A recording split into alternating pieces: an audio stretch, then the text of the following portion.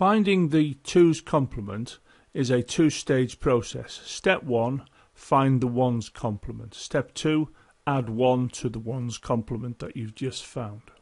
Before we continue, let's remind ourselves how we add up in binary. A 0 plus a 0, well, that's a 0.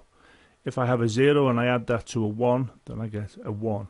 If I have a 1 and I add that to a 0, it's the same thing, we get a 1.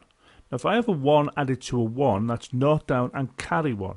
And then that 1 is added with whatever's in that column, and we get 1, 0, which is 2. However, we sometimes see this, a 1's carried over. There's 3 1's there, which is 1 down, carry 1. And there we can see the answer is 3.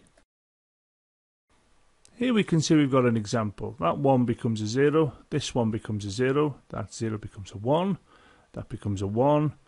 These become 0s and these 2 0s become 1s. And what we have there is the 1's complement. What we now do, we add 1 to the 1's complement. And of course, the 0 plus a 1 is a 1. And there's nothing to add to the others, so they simply get copied down, as you can see here.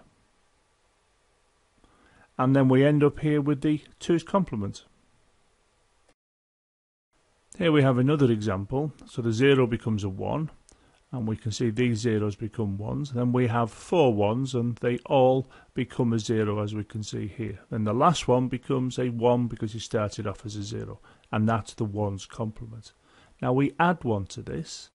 And the 1 plus the 1 is naught down carry 1. Then we have naught down carry 1, naught down carry 1. Then 0 and 1 is 1.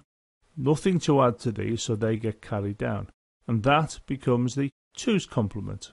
To find the 2's complement, we've seen there's 2 stages. Step 1, you find the 1's complement, then you add 1 to the 1's complement you've just found. If you didn't quite understand the 1's complement stage, look at the video before this one in the playlist. The next video in the playlist is going to have a look at the quick way in which we can find the 2's complement.